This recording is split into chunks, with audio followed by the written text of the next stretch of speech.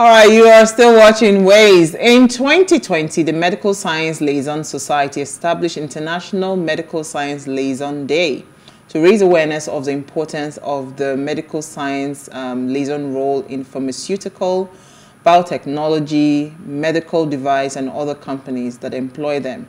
Their role ultimately improves patients' lives. So there's something that my sister is doing in the US because she's trying to switch careers. And she's studying something called CRM. So they are like almost like liaison officers, you know, for between the pharmaceuticals and, you know, it's such an interesting role because again, some of them are the ones that would approve and test and say, okay, yes, this product is good to go, you know, and all of that. They've done the test, they've done all of those things. It's not small work. So when, you know, sometimes when they're talking, I just look at them, I just shake my head. I say, now, wow, we are far away in this country because now it's not even just the medical personnel, not your doctors, your nurses and all of that. So for instance, if M&B or EMSO or whatever companies, they want to produce, who are the people that the government is, you know, saying that, okay, these are companies that are known, that ensures that these quality checks are done, you know, between pharmaceutical companies, and I don't think we have them. I don't know. I don't know if we have them. You know, NAFDAC is supposed to be the agency, but you see, it's different. There's the equivalent of NAFDAC in the US, but these ones are companies that like send their quality. So they go. The work they do is quite intense. Quite intense. You know, so new drugs, they're coming in, they're testing, they're doing so many things, doing a lot of, and gathering data in the process. So it's not just saying they're doing it, they're documenting. It's a lot of process. Interesting. And they pay them a lot of money for that. And they are not in the medical field. They are not doctors, they're not nurses. So people now traveling outside the country are no longer even really interested about to be doctors and nurses anymore. You see those kind of roles that that's what they want to do. Yeah, you know, because they pay. I mean, it's an important role. Yeah, they pay heavily for that. Okay, so who are we starting with? Let me see, Chinelo. Let me go with you first.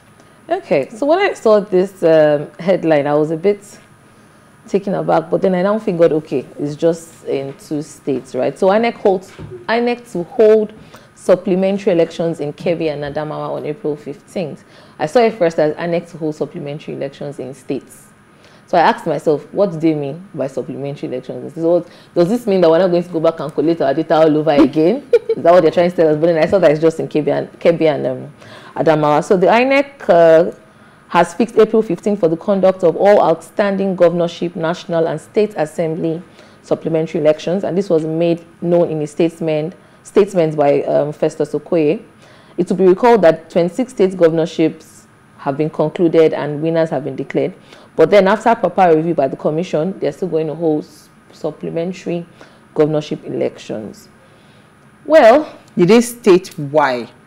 Not necessarily. They just said because they reviewed and then some elections were inconclusive. Yes, I know Adamawa was inconclusive, of course, and the other state Kebbi. But what I'm saying is that, what was the criteria? Because again, I don't understand the inconsistency with INEC.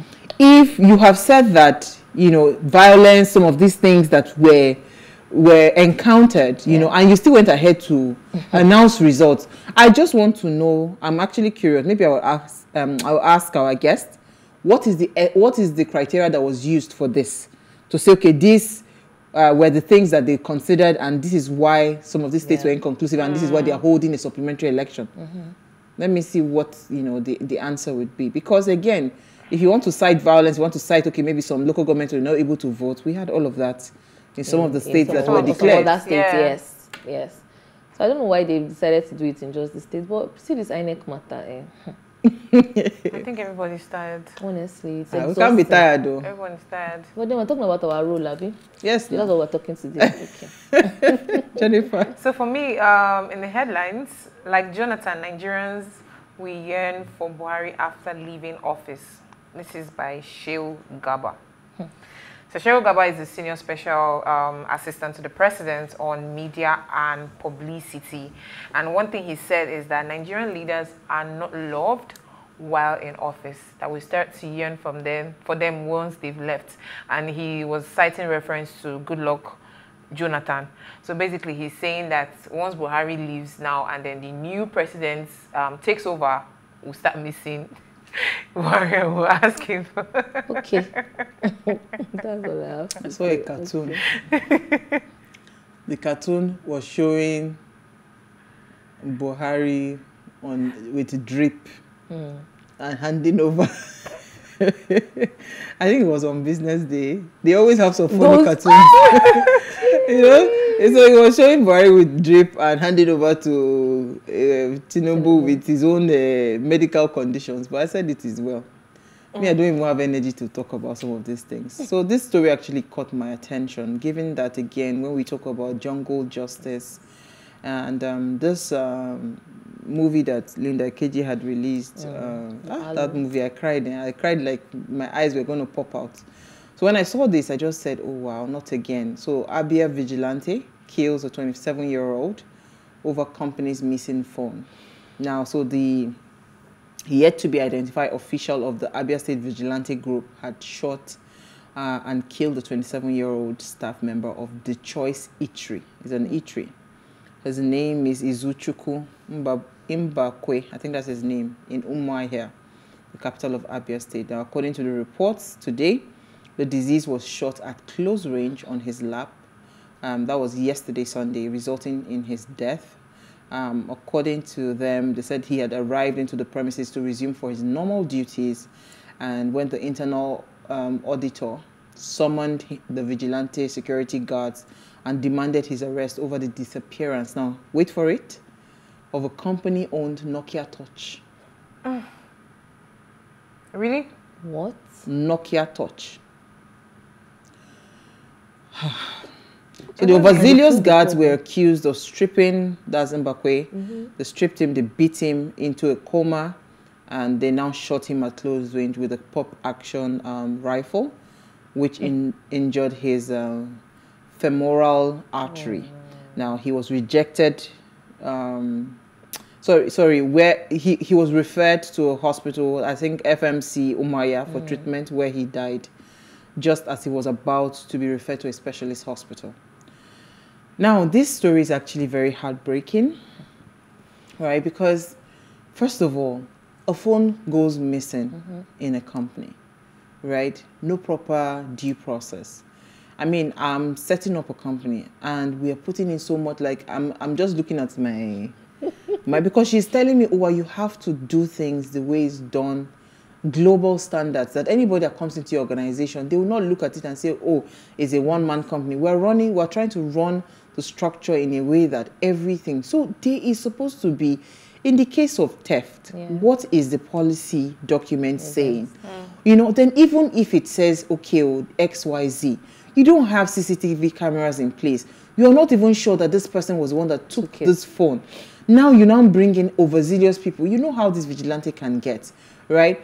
The worst case scenario would have been to call the police, arrest the boy, and get him to confess. And if there's any situation like that, there is his salary that you can remove the money from. How much is a Nokia Touch, for goodness sake? Exactly. You know, that a 27-year-old boy, look at the boy's face, very young, vibrant and all of that, he's gone. Now, because of what? You know. So I think, because there's no more to this story, because I was looking for more. But the police should arrest the owner of the company, arrest this internal controller, this audit, and this person that is yet to identify, please identify the person and arrest the person. Because now, this thing, if we do not keep, holding people accountable for their actions, this kind of things will continue. Next time, when something like this happens in another company, they'll be quick to call the real, the law enforcement agencies that are trained to handle such situations. How can this boy just die just like that? So I'll really call on the Abia State government, right? Even if the family will not take it up, because they will not start to tell you that, it's God's will. I don't like all those kind of things. They should please take up. At least they've mentioned the name of the eatery. It's The Choice Eatery. Yeah. They should look for the owners of the company, right? Look for this person that is the internal control officer. Look for this vigilante people and get all of them arrested. Then at the end of the process, whoever needs to face the court should face the court. I don't know what the penalty for death is, because now this is, what's it called? Murder. We'll take a break. Sad. Very, very sad. Very sad. I'll take a break. Really want to discuss this issue around, how can we as citizens hold our leaders accountable? And, what accountability means for all of us. Stay with us. We'll be right back.